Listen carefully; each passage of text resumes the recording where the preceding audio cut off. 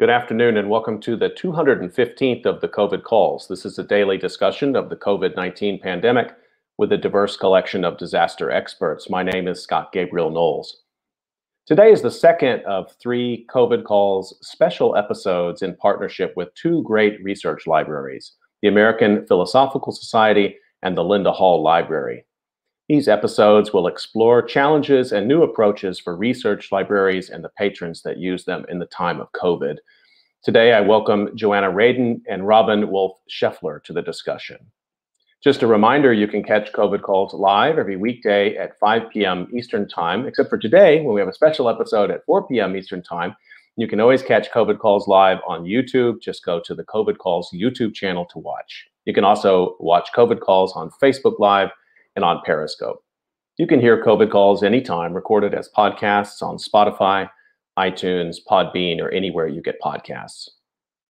You can also keep up with COVID Calls via Twitter using the handle @US of Disaster or @COVID Calls.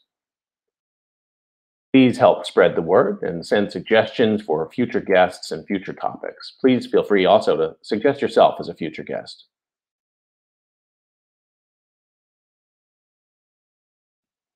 As of today, February 4th, 2021, there are 2,273,515 deaths from COVID-19 globally.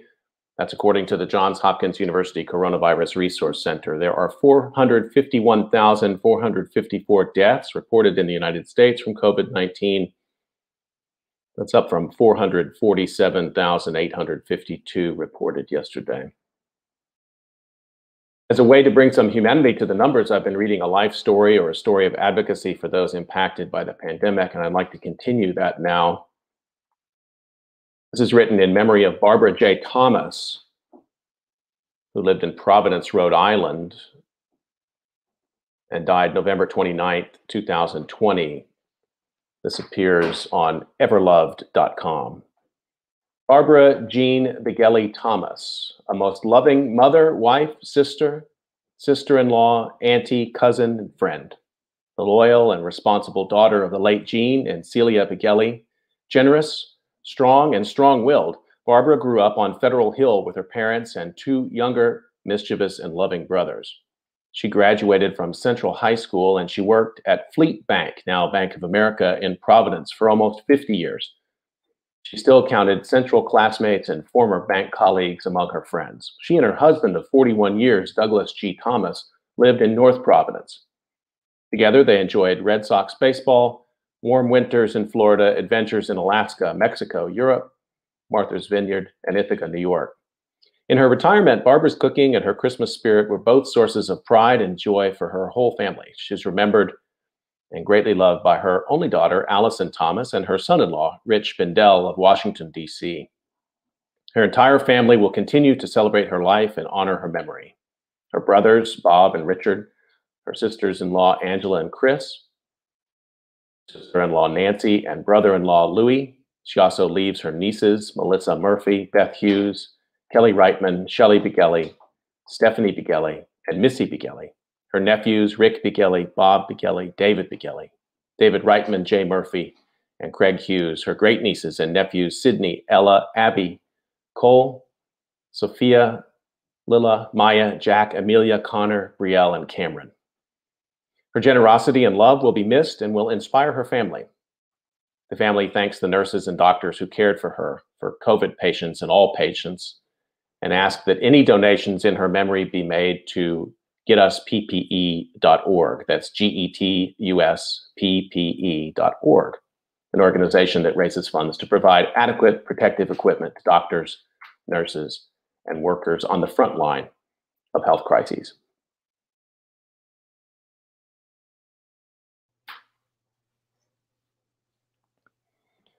Okay, I'd like to bring back Adriana Link, who you met yesterday. Adriana is the head of scholarly programs at the American Philosophical Society. Adriana, great to see you again. How are you doing today? Doing okay, Scott. How are you? Fine. Really enjoyed the conversation yesterday and wanted the chance to debrief with you a little bit after it was over. What were some of the themes that came up that really grabbed you? Yeah, I mean, I really appreciated the points that both Patrick Spiro, my director at the APS, and Lisa Brower, who's at Linda Hall, made about the the challenges that they faced in the last couple of months in connecting researchers with materials. But what I really appreciated about the conversation, more than thinking about access to things, were the conversations and points they made about access to people and one another. So thinking about the difficulties involved in the research and access and interactions between fellows and staff, and both the possibilities of remote fellowships and kind of creating that sense of community, but also the serendipity that's lost in that virtual environment. So I think that they did a really fantastic job in kind of teasing apart both the possibilities of this new virtual world that we live in, but then also the loss of that human element. So really have been thinking about that today. Yeah, me too. I thought there was an interesting turn in the conversation where we really started brainstorming a little bit about what the impact, the real long-term impact will be of continuing hardship of people getting to the archives, but then those adjustments, even of sort of bespoke, archival visits for people who are at a distance, and the potential, I think even radical potential, that could have for some leveling of the hierarchy in the playing field of higher education. I don't want to oversell that, but I do think at this time, particularly when we've been necessarily taking a really hard look at the job market, at the profession, the responsibilities of the profession, that to me is an exciting possibility that more people can have access. Yeah, I think that that's definitely right. So I've been, in my role as fellowship coordinator at the APS, I've been working with fellows who have been unable to come because of the pandemic. And it's been really great to hear from a couple of people who probably wouldn't have been able to come in person, even under regular circumstances, because of issues of childcare, difficulties traveling to Philadelphia, things like that. So the fact that we, through remote fellowships, potentially could connect those people with materials in a way that wouldn't have been possible before is really quite an exciting prospect for us.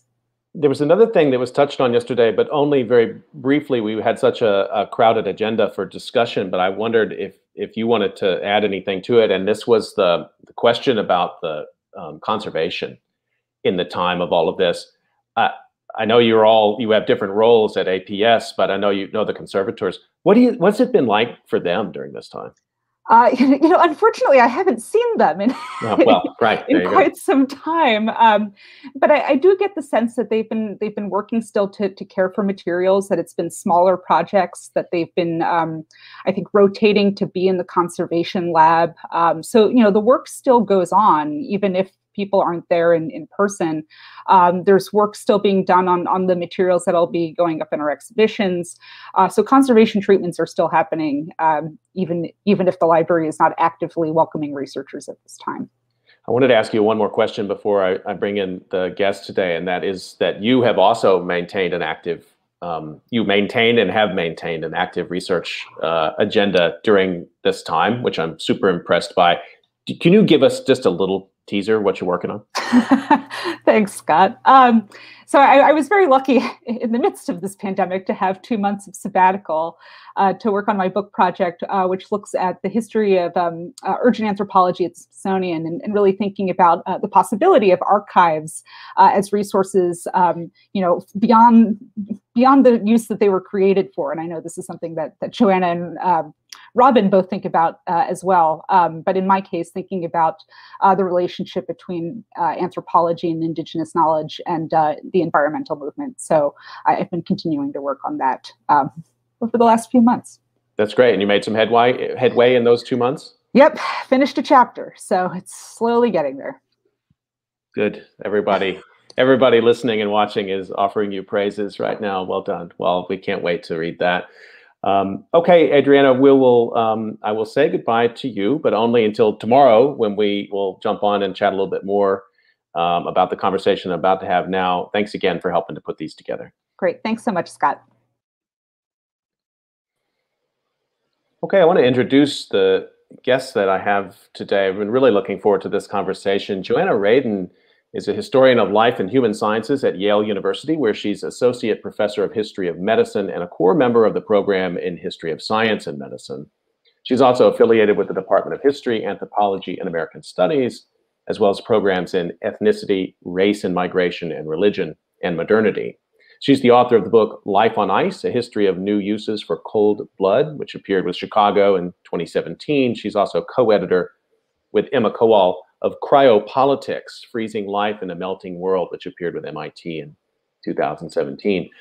In addition to numerous academic journals, her writing has also appeared in the Washington Post, LA Review of Books, and the New Inquiry, and she's currently working on a new book tentatively titled Surreal Science, Michael Crichton, Mass Media, and the Manipulation of Modern Life. She's also the co-editor with Adrian Johns of the Science as Culture series at University of Chicago Press. My second guest is Wolfe Scheffler. He's an associate professor in the program in Science, Technology, and Society at MIT.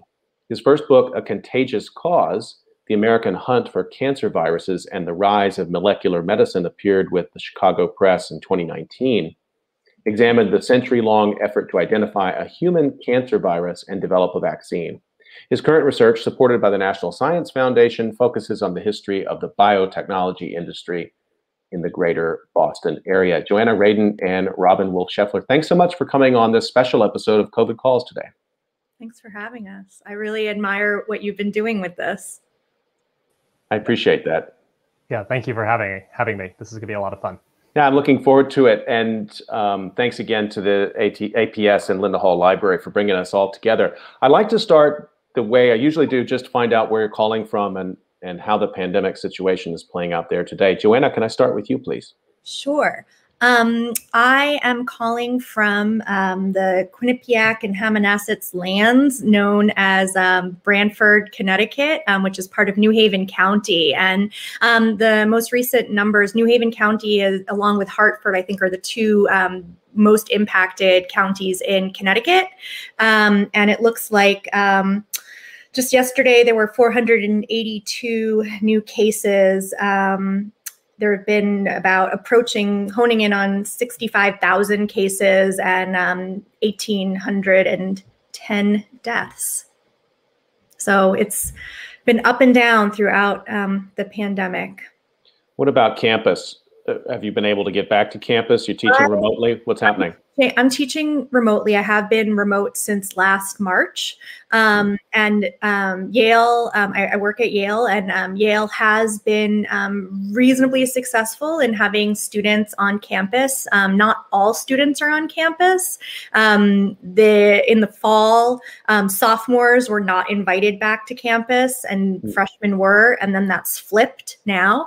And I think that's been pretty interesting. And I just actually taught class before, and I have a student in Perth. I have students, all around the world, and so it definitely makes me think differently about place and what community is. But yeah, I haven't been in my office since sometime in June when I went to get some books.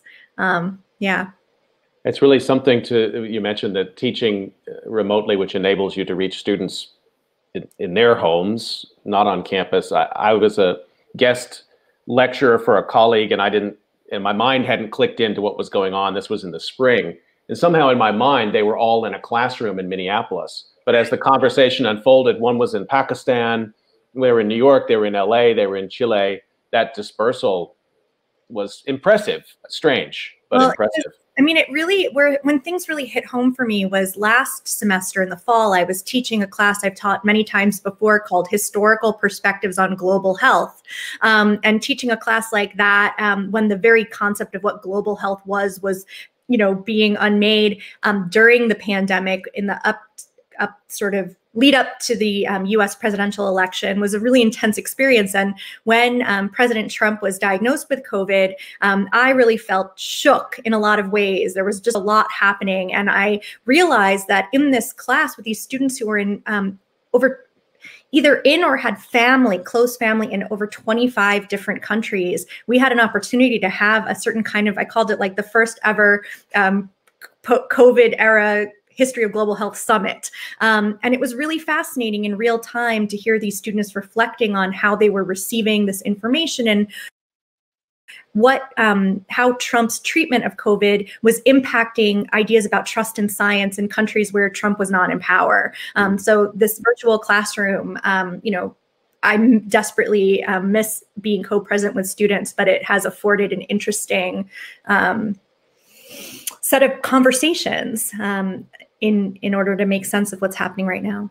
Yeah, I mean, we're here to talk ostensibly about research today, but I'd love to find out what's happening with pedagogy too. And the misery of this last year notwithstanding, I do think that there are pedagogical innovations that we will not go back from after this year. Let me just bring Robin in. Same question starting out. Robin, where are you calling from, and what does the pandemic look like there? Yeah, hello. So I'm calling from Arlington, Massachusetts, which is about 4 miles as the microbe drifts from the headquarters of Moderna in Kendall Square.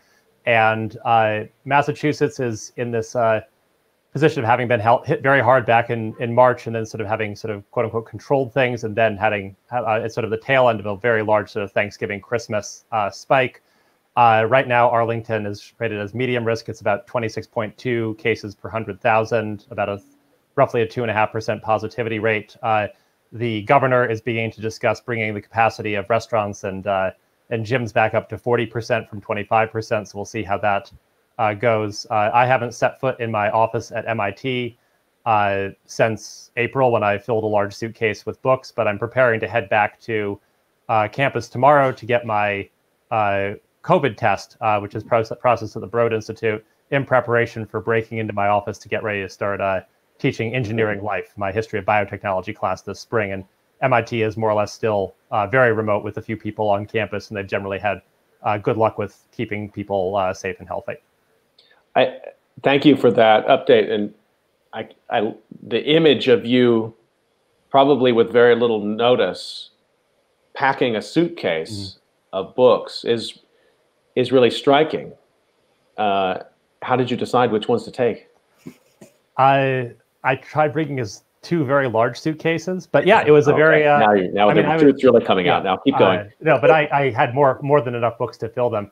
When I was a graduate student, I actually traveled a great deal, and so I got very used to the idea of like picking out a traveling library of the things I had to have with me, and then of course never would necessarily consult. But yeah, when things began to get very serious, I rushed to campus, and I was so rattled that I left my office keys on the desk. And it really was just sort of looking and trying to imagine what the next, that unknown period of time of research would look like, and what the books were that I wanted to have be my companions. So it was a mixture of things that I'd read in high school and college that I sort of keep thinking about, the things that I thought were primary sources that I couldn't replace. I have a lot of biotechnology directories, and then sort of the books that I felt would be good for me to read that I still haven't read almost a year later, but I still think they'll be good to read.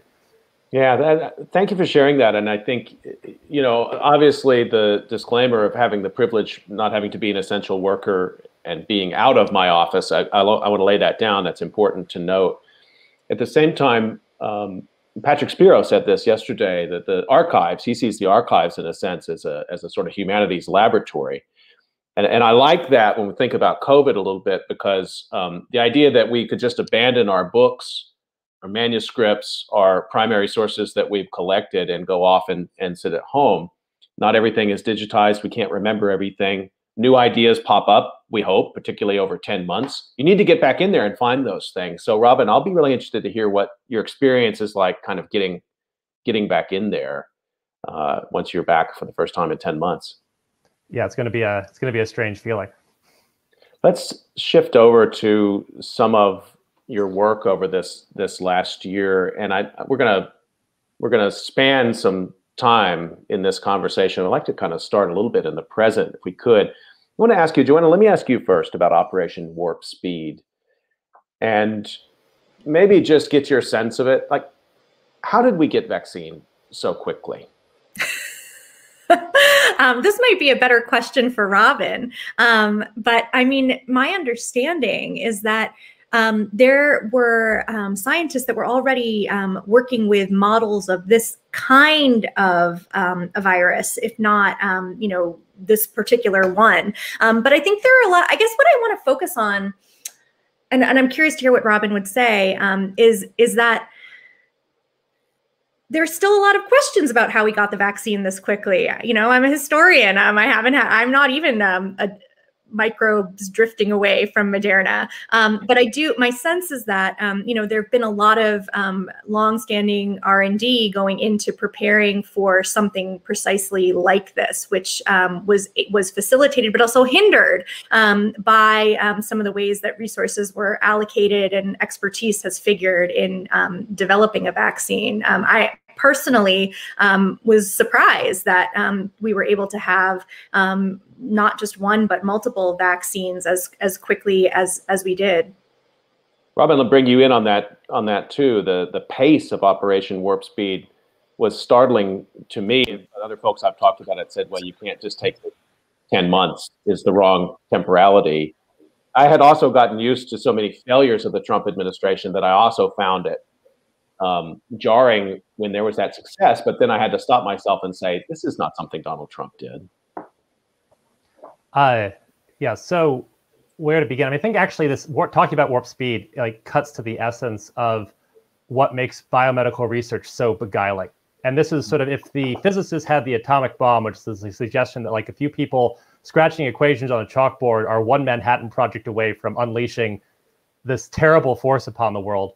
Biomedicine has vaccines. The suggestion that sort of some remote area of research with no real connection to the problems of the world, it would seem, will, in a matter of months, be transformed into an incredibly powerful tool to confront sort of a looming pandemic. And that's, of course, the promise. The truth is a little bit more tricky. I mean, the mRNA vaccine platform that Warp Speed sort of really promoted and resulted in the Pfizer, BioNTech, and Moderna vaccines had been in development for a while. Caitlin Carrico, who's a Hungarian researcher who'd been working at the University of Pennsylvania, had really sort of figured out a lot of the theory behind how mRNA could be used to manufacture just the protein part of a virus to sort of cue the immune system. But then there were all these other intermediary steps, such as figuring out how to deliver it. But meanwhile, one of the other things I think about is success and failure. Like mRNA had been thought about as a platform for anti-cancer drugs. And the problem there is that mRNA needs to be given to a patient multiple times, and it's very fragile. And the really interesting thing about a vaccine use of mRNA is that you only have to do it once or twice.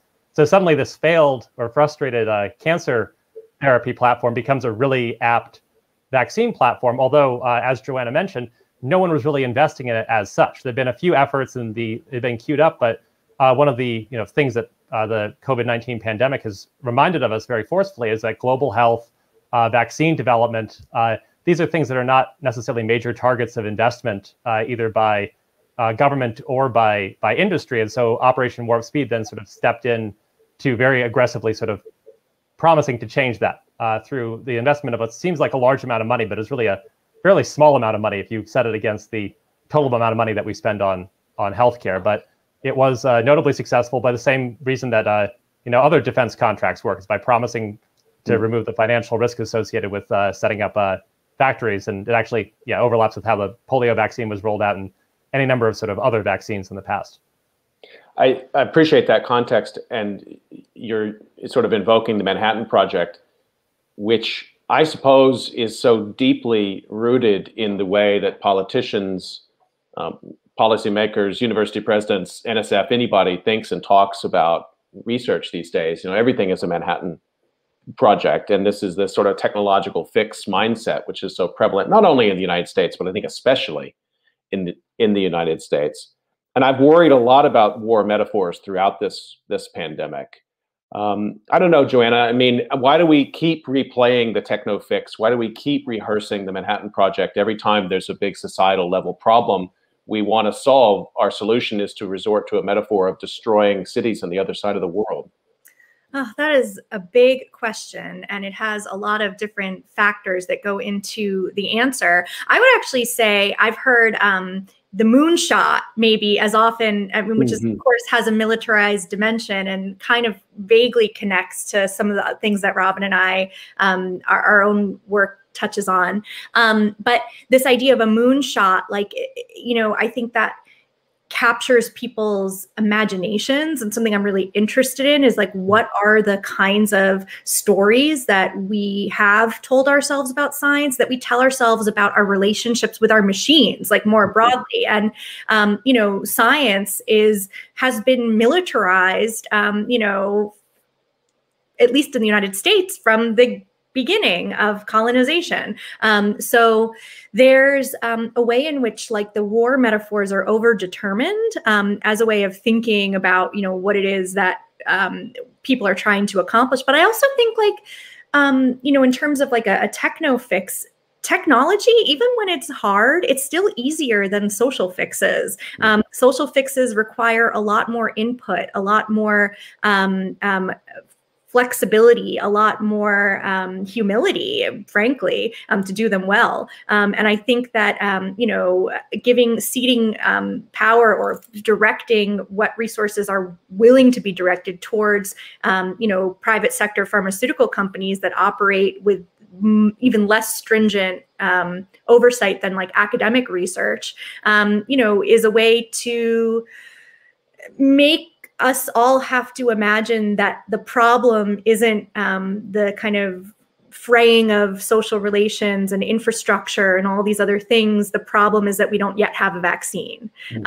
And I think that kind of those formations, I talk about this a lot with my students, is, you know, how we define what the problem is dictates what the solution is. So there's this interesting, you know, in science studies, we talk about co-production, which is the sort of social and the technical kind of contributing and bringing themselves into being. And if the loudest voices are saying, and we hear this, I heard this, and I still hear it at my own institution, until we have a vaccine, this is how we're going to do things. Until we have a vaccine, assuming, and I think we're sort of in this hangover right now of realizing that, okay, there are vaccines, but things feel just like still feel really bad and really broken. And and I'm not even talking about the challenges of rolling out the vaccine, which is something I think that you want to talk about too. So I don't know. Yeah. Yeah, I want to come to Robin, because I want to, what you were just saying really touches on something he wrote over the summer. But before I give up on these metaphors, the moonshot, I think, like when you said that, I'm like, oh, I like that better. I like the moonshot more than I like the Manhattan Project for some obvious reasons. But at the same time, it still reinforces the nationalism aspect, the sort of secret cabal of science policymakers aspect. I mean, so much of it is still, I mean, just don't ever escape the Cold War with either one of those. And I guess we're still grasping for other sort of imaginaries or other metaphors, other language to get us where we need to be to talk about something other than the technology, or as you said, the technology in concert with social action and political action. Robin, on that, I want to bring you in because you've both been really prolific through this time. Congrats on that. You published a piece in July in the Made by History series with the Washington Post. I'm just going to read a couple sentences of it. Oh, this is when the vaccine was really, that was really dominating a lot of science news coverage over the summer. And you wrote, it's a potential milestone in the course of the coronavirus pandemic, but the fate of a government intervention in the fight against cancer provides an important cautionary note. Vaccine development can't come in a vacuum. It needs to be combined with addressing the social and political factors that exacerbate disease and limit the access of many Americans to basic medical care. And you go on to talk about the story of Mary Woodard Lasker and the war on cancer. I mean, it's exactly getting to what Joanna was saying. Tell us a little bit about the piece and why you thought it was important to bring that frame to bear as we were getting so excited about the COVID vaccine. Yeah, so speaking of the imaginaries through which we understand health, that was one of the major things that motivated me to look at the sort of century-long quest for cancer viruses in my book, A Contagious Cause. And the thing that makes the history of cancer viruses so beguiling is that although there are viruses associated with cancer, about 1 in 6 cancers globally have some type of viral connection. For most of my book, there's no cancer virus. It's just people looking for it. So it makes the terms of the search and the politics of how it's organized really, really evident. In one of the questions I kept coming back to is like, why was the idea of a cancer vaccine so compelling? And that sort of casts a lot of light on why the idea of vaccination becomes such a compelling idea in American society. And the story of Mary Woodard Lasker sort of encapsulates how even people who we might think of as being very pro-biomedicine and even pro-big government could sort of take up the idea of a biomedical fix and sort of leave behind some of the social determinants. Mary Lasker was an art dealer, a public relations a maven, and she was also a committed activist against disease in sort of the second part of her career. And she had originally started off as a new dealer who wanted national health insurance. And she was very active in lobbying around President Truman's plan in 1947, 1948, and was frustrated when sort of it got stymied in Congress. But unlike a lot of other activists who might have, kept going, she began to think of how else she could bring the power of the federal government to bear on the big problems of disease as she understood them, including cancer.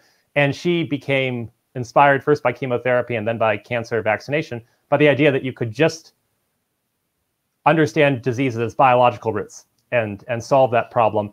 And that meant that suddenly all of the role that the government had in improving people's health was no longer simply through administering care, it was through investing in research. And this is one of the ways that research becomes nationalized, because all the research that, a huge, not all, but a substantial portion that goes into the birth of molecular biology has been sponsored at the National Institutes of Health on the assumption it's going to help people get better as opposed to advanced knowledge.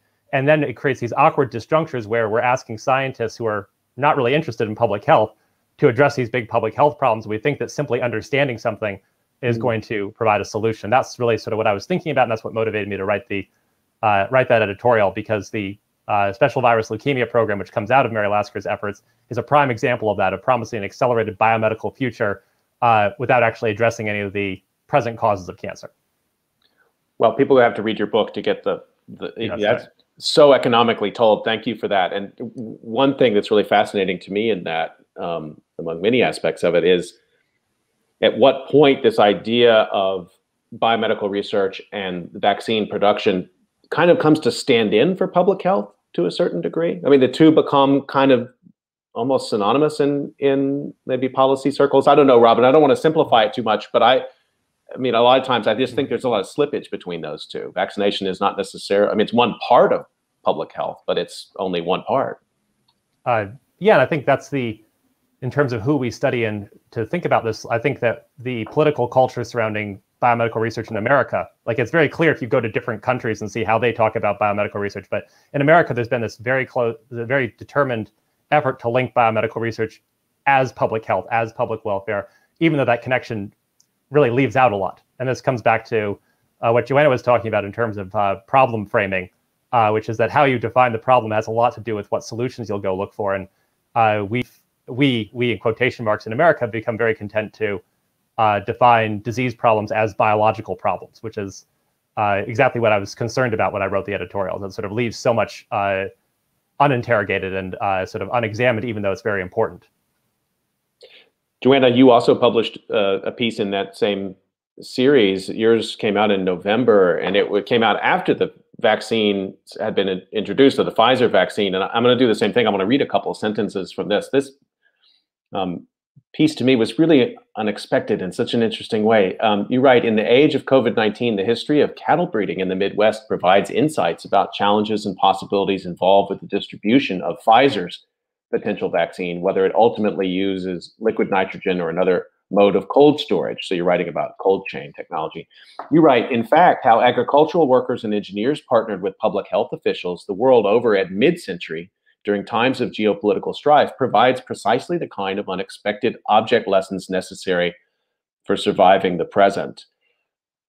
Say a little bit more about that, because I think for a lot of people, myself included, I didn't know much about the history of cold chain. I've been reading as much as I can. I just think it's really powerful framing and some history that had been left out of any of the reporting I'd read. Thank you. And I actually, one of the things when I read Robin's excellent op-ed, and I've been thinking so much about and with Robin's work throughout this pandemic, and I'm really grateful for it. And I encourage everybody to read anything you can by Robin.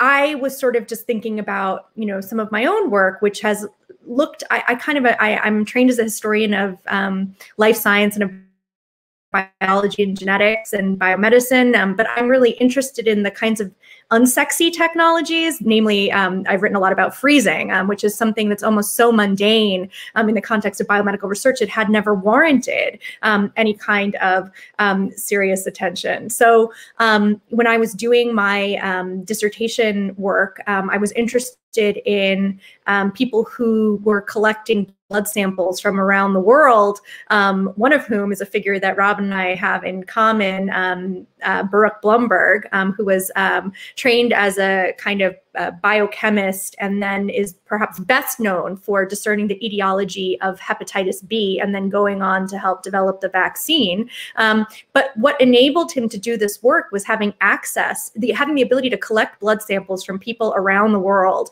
and preserve this otherwise ephemeral material in the freezer. He didn't even know what he was looking for. And so I was like, oh, I'm just interested in what Blumberg's doing in terms of like his science and research. And I thought I'll go to the library and get the best book I can on the history of freezing in like in the context of science. And it didn't really exist. So I wound up writing it.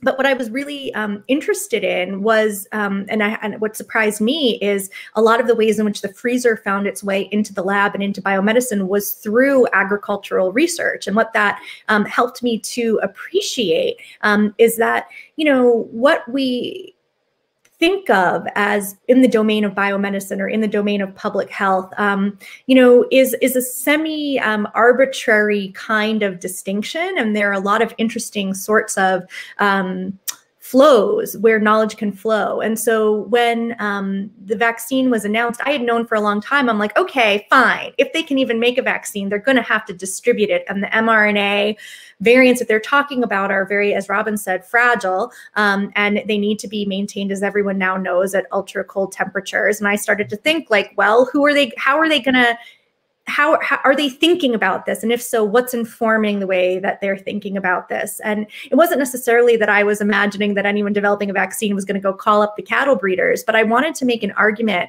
to say that if someone says that something can't be done or we don't know how to do it, there may not be, we shouldn't assume that it can't be done or that it hasn't been done. We may need to be thinking more expansively about how we seek again to solve problems and look beyond this idea that, as Robin's pointing out, you know, there's certain kinds of experts that are asked to be authorities on things that really go beyond their expertise, and that erodes trust. And so I wrote that piece about the kind of role that cattle breeders had played in developing refrigeration, and really with knowing that biomedical scientists had long, like Blumberg, borrowed technology, some even having gone to visit the breeders to say like, hey, we hear you have this newfangled liquid nitrogen technology. Can you teach us how to use it?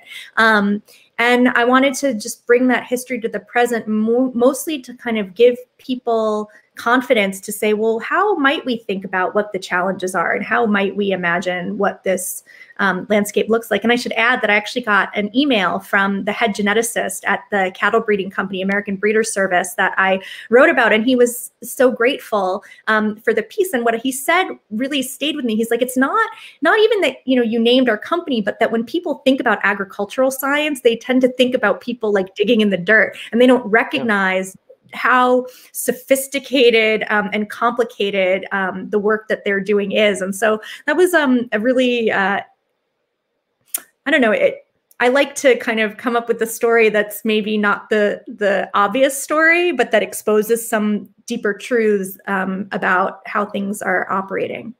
I mean, that's to me, it's impressive at many levels, and that's when the history of science is really working. I feel like that's the kinds of links and stories we're trying to tell. And particularly because it pushes back on sort of conventional notions of innovation. And it, again, sort of messes with temporality, where we say, well, you know, here comes the disease. We can tell you when it started. We'll tell you when it ends. And here comes the fix, and we'll tell you it. And I feel like it's part of the historian's job at any moment to really push those boundaries and bring more people into that discussion. You mentioned Baruch Blumberg, and I'm glad we got to that. Robin, I want to bring you in on Blumberg's story. You're both, I think, familiar with his papers and his work, and I think those papers, part of that collection at least, is at the American Philosophical Society, so we make that connection back to the importance of the research library and the archive in the time of COVID. maybe a little bit more about Blumberg, what was unique about his approach, and from what little I know, also his collecting of biomaterials, which maybe wasn't as controversial in the time, but raises some issues that we have to grapple with today. Robin, can I bring you in on those points? I may skip ahead slightly, but I mean, speaking of what I've gotten from Joanna is this idea of infrastructure, of like the things that we overlook, but also the politics of what becomes a simple and what becomes a complex scientific question. And Bruce Blumberg, as Joanna can say better than I can, uses these large repositories of biological samples to identify something called the Australia antigen, which then becomes known as hepatitis B, which is a new strain of hepatitis. And he begins to think it might be a good idea to make a vaccine against it in 1969. And that's when I became familiar with, that's the part of his papers that I've looked at. And there too, he's fascinating, not just for the work that he does, but the fact that he becomes a member of these science policy circles and the discussions of how to use biomedicine to deal with pressing problems. And there's one exchange from a transcript of a meeting at the National Cancer Institute in 1978 that just blew me out of the water when I saw it a few years ago. And it's nowhere else as far as I can tell, because he was a consultant, which was a gathering of several Nobel Prize winners with the new director of the National Cancer Institute to reevaluate how to deal with the problem of cancer from a scientific perspective. And you have virologists, biochemists, radiologists, Blumberg, who's an expert in public health. And he gets into a fight with David Baltimore, who's a molecular virologist, over the question of whether or not vaccines would be useful. And Baltimore's insisting that vaccination, as Blumberg understands it, is too simple. We don't understand the molecular mechanism of how hepatitis might cause liver cancer, which is the connection to the war on cancer. And Blumberg says, well, we do this all the time without understanding the mechanism. We did this for polio, we did this for all these other things. And the retort that Baltimore fires back, as I'm paraphrasing slightly, is like, you could prevent every single cause of this cancer in East Africa, because that's one of the places where they've been discussing the incidence of cancer, and not address the mandate of the National Cancer Institute to deal with cancer here at home. So it was amazing to watch Baltimore in that exchange with Blumberg shift from discussion of complexity and trying to diminish public health as not being sufficiently rigorous, to suddenly invoking that you mentioned vaccine nationalism, research nationalism earlier. Sorry. Sorry. I just wanted to jump in because please. What Robin said is really right. And what makes Blumberg such a fascinating figure and his papers are at the APS, and they've recently been cataloged meticulously, and they're massive. And it bears, Blumberg, so much to say about him. He also became the president of the American Philosophical Society. And the significance of that is that he was collecting papers of his peers and colleagues. So we have massive collections on mid-20th century biomedicine from really leading figures, because Blumberg prioritized. So that's a kind of question for archives about, what gets in the archive and why. And actually one time when I was there working in the archives, all of a sudden someone whispered in my ear, "I still have the blood." And it was him, because I was interested in these blood collections, and we had a really wonderful conversation. But the thing that Robin said that made me jump in terms of these questions of scientific nationalism is that something that perplexed me when I first started learning about Blumberg and his career, and having met him and talked with him. He won the Nobel Prize in 1976 because of his work on Hep B.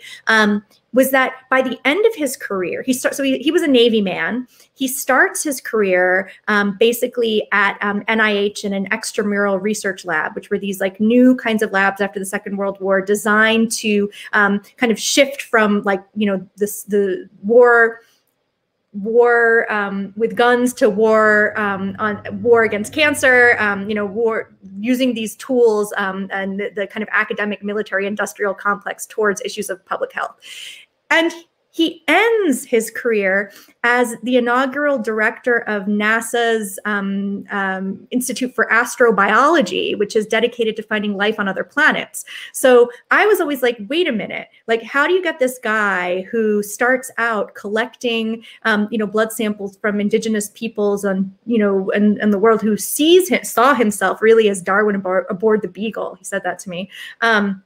and then ends his career at NASA. Initially, I was like, this doesn't make sense. But it was because he was very interested in the administration of science, and he was very much a patriot, interested in preserving the status of American science. And I have this long, frustrated paper where I'm trying to kind of map out the different varieties of colonialism that are mobilized in Blumberg's kind of journey from, you know, working in Suriname at the beginning of his career to NASA towards the end. But these issues of militarism, nationalism, but also public health and, you know, biomedical research, one of the things that he always said, which maps exactly onto Robin's idea, was that he didn't know what he was looking for. He didn't know. He didn't go out to find hepatitis B. He was just imagined that if he had enough blood samples, he'd find something. And so he talked a lot about hypothesis generation and this inversion of science that, you know, I think really articulates to the kinds of things that Robin was describing about how biomedical research happens. My head is just tingling with so many different, you know, sort of ways to think with that. I mean, you mentioned the sort of history of colonialism, and I mean, even Lewis and Clark, I have been a lot on my mind. I taught a course with my colleague Tiago Saraiva last year about Lewis and Clark and the botanical collection. Papers that are also at the APS. Well, and those are right, and that's relationship between APS and the Academy of Natural Sciences in Philadelphia. Yeah, and it was the same kind of idea, like, we're going to go out and just collect, and without any sort of, well, actually, it's very racialized in the way they thought about what they were collecting and what it would prove, because Jefferson had very specific things he wanted to. But, you know, I mean, then there are really important fundamental scientific findings that come from that. So there's no escaping, to a certain degree, the layers here of nationalism and conquest and colonialism. Yeah. With the production of science, and that's the early 19th century. Right, and when Blumberg, in his speech accepting the directorship at NASA, he invokes Lewis and Clark, and he says this is an extension of what they were doing. I think there's something interesting, and the reason I've been thinking about this moonshot idea because of Blumberg, but also thinking back to a moment, you know, a few months ago where SpaceX launches a space shuttle in the middle of the pandemic, and people were like, "Oh, it's something to believe in and hope for," and I really felt this sense of despair. Like it felt like almost a desperate effort to redirect attention away from Earth, you know, to say, like, literally don't look at anything that's happening down here. Look up there and look at where technology might take us. And, you know, it was a very interesting kind of political alliance with a certain kind of capitalism and colonialism that, you know, Blumberg was himself, those forces made his career, his successes, as well as some of his failures happen. Just a reminder, quick reminder, you're listening to COVID Calls, and we're talking today about biomedicine and history and the archives and COVID-19 with Robin, Wolfe, Scheffler, and Joanna Radin. And this is part of a special series of episodes we're doing in partnership with the Linda Hall Library and the American Philosophical Society. Robin, I want to bring you back in. Anything to comment on what we were just talking about there, but then also sort of extending it into COVID times, because, you know, hearing about Blumberg and his collecting, and Joanna shared the story of him saying, you know, still finding his pride, I still have the blood, as you said. He said, we're living in a time in which there's sort of great collecting of biological materials going on in the name of this really rapid COVID, you know, research that's going on.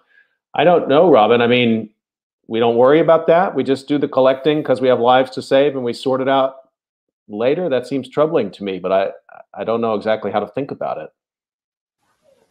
Well, I think I want to keep with the metaphors for a moment, just because I think that's actually a place where the APS collections were really helpful for me as I was working, and that's given me a very different perspective on COVID than I might have otherwise had. I mean, we have the frontier, we have war, we have moonshots, and we have warp speed, which is kind of a fusion of you know, Star Trek and I guess sort of and the moonshot. But these all are ways of thinking about how to structure biomedical research, and which is inextricably, as Joanna was talking about, tied up with the knowledge that we get. It's not like you can talk about one or the other. And I think the war metaphor is like a very important one around cancer, the war on cancer. And Susan Sontag is really very critical when she talks about sort of the language of metaphors of illness. And that's very much the approach that I came to when I sort of started digging around the archives. But what's fascinating in the case of the war on cancer, looking at sort of someone like Peyton Rouse and others in the APS papers, is that it's literal for them. Like the structures that they pick up to research against cancer are patterned on military, industrial, R&D strategies. And in the same way, though, the war supplies in that sense both an organization, but also, as you were implying, sort of a moral logic, that there's sort of a crisis that we have to do things and we can't worry too much about it. And I certainly think that from my perspective, and I'm sure Joanna has other examples she can think of, the blood samples taken for researching polio, or for researching the link between Epstein-Barr virus and Burkitt's lymphoma in East Africa, or for researching leukemia in the United States. Yeah, all these samples have incredibly long afterlives. And it's, I keep telling my students, we don't know what act of the play we're in when we talk about any of this. And it really, it's an interesting exercise to think of, like, what if we're in the middle or at the beginning as opposed to at the end? And I think we typically think of, like, yeah, having a swab or having a sample taken as the end of the process. But there's really this, I got this phrase from Joanna, there's a whole afterlife to where those samples are and what they do that I think is really important to keep thinking about, that exactly sort of organizing it as you're fighting a war that has a distinct end, or you've launched the rocket, sort of causes us to overlook. Maybe we can extend the metaphor here a little bit. This is not perfect, but again, we think about the war and you think the war is over, but there are the long-term repercussions, mental health repercussions, but also coming back to the sort of frame of justice. And people who may not be able to seek justice in the midst of a war, but then later, sometimes much later, can seek justice. And I want to come back to that with Blumberg, but with biomaterials in general. Are there people now who are asking questions about how those materials were collected who didn't have the agency to ask those questions when they were being collected? I don't know who's the expert on this, so maybe both of you can jump in, but Joanna, I'll let you in on this first, because I think that I really like the way Robin has set this up. We don't know the end point of the pandemic. I've asked many people this: when will we know when COVID is over? And you both got me thinking, well, we may not know until people in the distant future ask, hey, what happened to my test? What happened to the biomaterials that were collected? Who gets to say?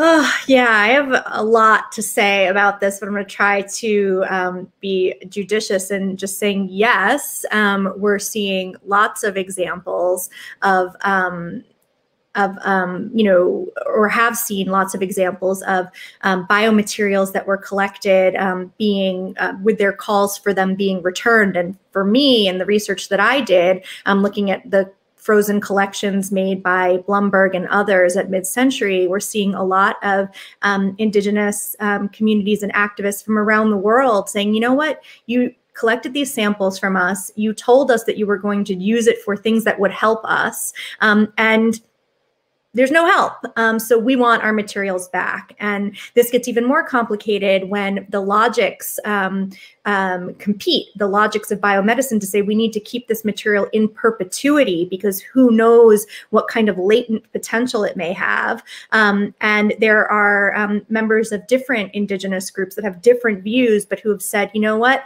this is a form of incomplete death, and we would like the play to be over.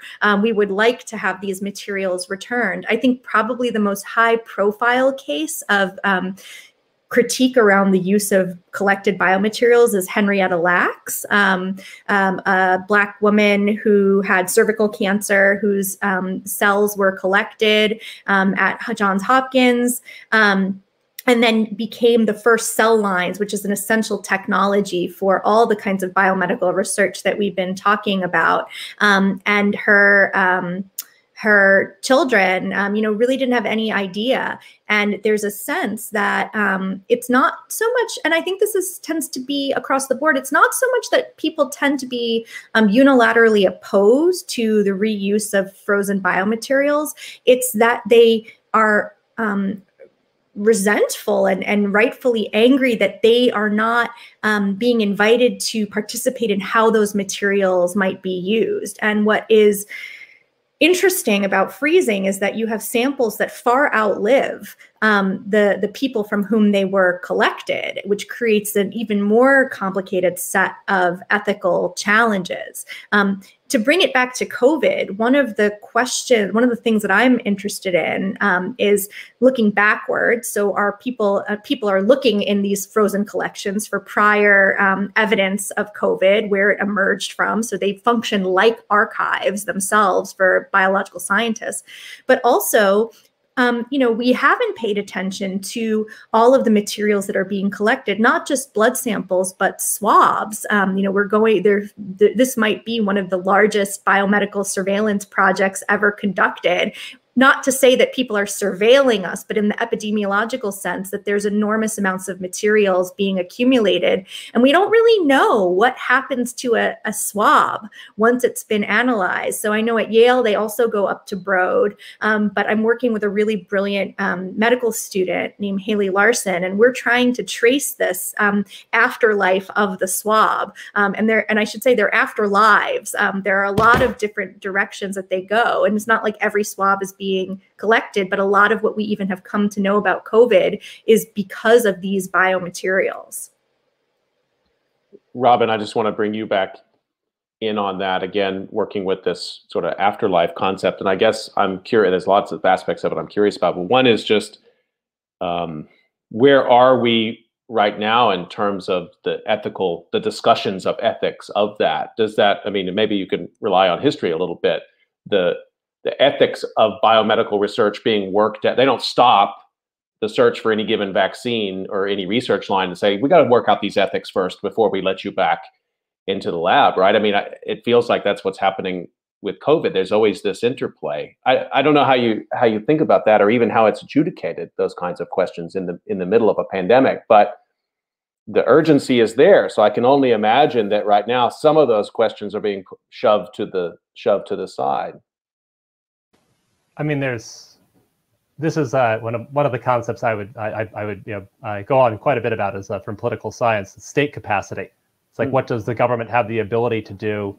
What we're seeing right now is we have a very good state capacity for biomedical research. We have terrible state capacity for actually distributing a vaccine. And we have terrible state capacity for doing a lot of the other public health measures that would be very helpful against COVID. But that also goes for ethics. A colleague of Joanna and I's, Laura Stark, has written a whole book called Behind Closed Doors about how institutional review boards operate, which is one of the mechanisms that we'd hope that would sort of direct ethical research, and they're local. Sort of each individual hospital is sort of figuring out by its own rights what should be done. And there's been a lot of debate that's currently going on around the use of human subjects as to whether or not there should be more uniform regulation. There should be somebody saying, let's stop and think about this. And that's doubly hard to do if you're in an atmosphere of crisis and people are handing things over. I am trying to think, like, I've taken one COVID test. I can't remember the paperwork that I signed that would sort of govern the afterlife of my swab. Even if I had signed sort of paperwork that made me feel good, I don't know how well it'd be enforced. Those are all sort of things that, so that's sort of a question that's very much on my mind that's sort of going to be resolved. And the other issue too is the status that we give to these biological materials. They have this very paradoxical place, I think, in American biomedicine. On the one hand, they're very valued as sources of like present and future knowledge. On the other hand, legally speaking, they've often been spoken about as trash. They're things that we discard. They're no longer of us when we hand them off. And that's often taken as a license to not have to think about these ethical considerations. And that seems problematic because you get into these questions that Joanna's raising about what say should we have? Because we could say that we invest money in biomedical research, but it's equally true that we are at this point investing ourselves, that we are sort of making ourselves available in ways both obvious and opaque for this work. And I should just add, I love what you said, Robin, and I agree with you. And I think that to your point, Scott, about ethics and who should think about it and how, I want to kind of call attention to really the kind of radical decision to, I mean, a long overdue decision to appoint Alondra Nelson as the inaugural director for Science and Society, deputy director for Science and Society in the White House. This is a position that I think many people are surprised to realize didn't exist. And Alondra's own, research has been into what she calls, among other things, the social life of DNA, which really articulates directly to, the uses that bodily materials can be put. And she's very interested in exploring these complicated ethical issues of, who owns the body and who are the bodies upon which knowledge about all kinds of things get made. So I'm really eager to watch someone who's coming, from our field into that position of power, to see what that's going to mean for how these conversations might become more visible and more prominent. I'm really glad you mentioned Alondra Nelson, and also so pleased that she's joining the Biden administration. I had the chance to speak with her in the fall, and of course, as you can imagine, it was an absolutely mind-blowing conversation with her. And I've thought a lot about that conversation with her and the kind of work that she does, because one of the things that's become, it's just recycled in almost every story that I read now about vaccine hesitancy, and not necessarily anti-vaccination, but vaccine hesitancy, is that we should also be sensitive. This would be good reporting, but there's usually a line in there. We should also be sensitive to the fact that based on sometimes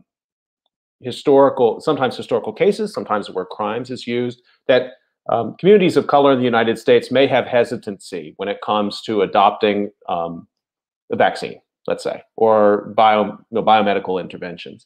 But those stories don't usually get further than that. And I just feel like we need to get further than that. We need to understand those hesitancies, and because that's not a facile question these days. The question connecting COVID justice and racial injustice and these sort of biomedical history stories that you're both telling, it's just really crucial work. But I feel like still they're kind of like points on timelines that haven't really been connected, and I don't see them connected usually in mainstream media. Maybe I'm reading the wrong media. Robin, I don't know. I'm sort of asking for, one of the things we talk about on COVID calls is bringing historians and researchers and journalists into closer connection as ways to really, mobilize these narratives. Any thoughts about that or advice? I mean, how can we tell those stories in economical ways that get people to realize they're connected? Yeah, that's a big question. And I mean, I just wrapped up teaching bioethics at MIT last term. And part of what I was trying to do is make these connections evident to a group of people who were, falling asleep on me. But I think that actually Alondra Nelson's earlier work on the history of the Black Panther community health movement is one point of reference, because much of the discussion about race and biomedicine that you have encountered has been a story, has been critiqued as a story of victimhood. African Americans are the targets of the Tuskegee syphilis study there. Henrietta Lacks has something taken from her, but she dies. Whereas one of the things that will probably be helpful in the long run is sort of realizing there's been a much richer set of interactions between these communities and biomedicine. And they've taken up and made different uses of it. And that's sort of what could inform the current moment for how we think about how the COVID vaccine fits into questions of racial justice. The other point too that I'd just make a minor point of contention is at least some of the demographic data I've been reading about sort of vaccine refusal, vaccine hesitancy suggests that there's also a very high proportion of Caucasian or white identified people who are doing it. In the same way that we've sort of allowed the Trump to think about Trump as a working class hero, where many of the people who are sort of his greatest supporters were of much more comfortable means, I think that we run the risk of sort of too easily taking a story of racial victimhood and making it into the only problem of vaccine hesitancy. Although often for these communities, it's sort of a case of the soup is terrible and there's not enough of it type of an issue. So it's going to be very important to think through that. I want to just remind folks you're listening to COVID Calls. We're just almost up on time today in this conversation. And we've talked so much about language, actually, and metaphors and the power that they have in terms of motivating scientific research. Maybe we can close out with that. And Joanna, I want to sort of bring you in on this. I know you think about science fiction and medicine and Andromeda Strain For example, I'm curious to know